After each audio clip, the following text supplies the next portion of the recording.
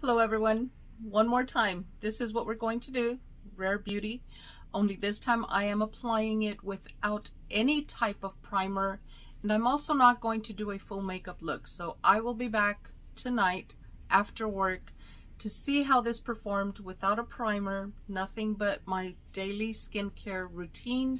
So let's go ahead and get started and show you what it looks like.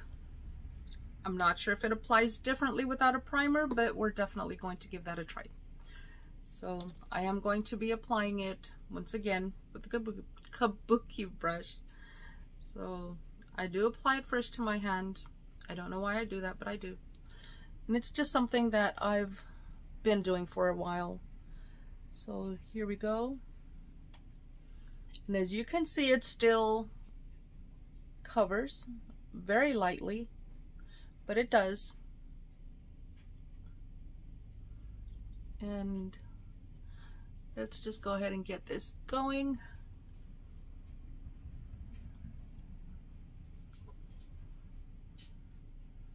And I did miscalculate. I needed just a little bit more so that I can get it all over my face.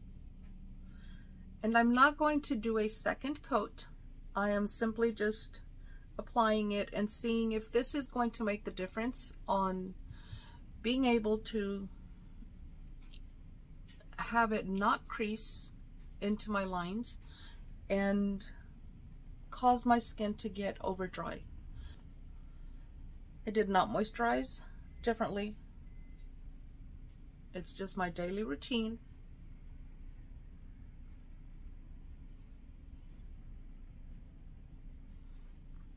And there we go. As you can see, it is a light coverage. Let's go ahead and get the information. And it is the Positive Light Tinted Moisturizer Broad Spectrum SPF 20 Sunscreen. It is in the shade 20W. That is a little bit lighter than my shade, but it still functioned. It does not look too bad. At least I don't think so. But that is the application for it. Like I said, I will be coming back this evening after work, or midnight. I do get off of work at midnight. I am going to go ahead and set the tinted moisturizer, and I'm going to do it with Ciate London Everyday Vacay. And this is my favorite go-to setting spray. And I'm going to go ahead and let it set in. I'm not going to apply any other makeup. I'm going to focus strictly on the Rare Beauty Tinted Moisturizer, and let me go ahead and give you the full information on it. And this is the Positive Light Tinted Moisturizer Broad Spectrum SPF of 20 Sunscreen in the shade 20W, and this is from Rare Beauty by Selena Gomez. Guys, I really want to love this. I really want to love this, and so far I have had no luck. So I'm going to try it, just bare nothing else on top of it, and see if this is going to make the difference, because if it does, then it's going to be my makeup no makeup type tinted moisturizer that will only go with mascara and eyeliner and probably just a lip gloss or lippy. But I will be back after work midnight, so it'll be an 8+ hour type gap. For you guys, it's going to be a few seconds, and I will let y'all know how it performs throughout my shift, and hopefully it works. I'll see y'all after midnight. 9+ hours of wearing the Rare Beauty Tinted Moisturizer. This is a moisturizer that continues to settle in my fine lines. I do have it around the crow's feet.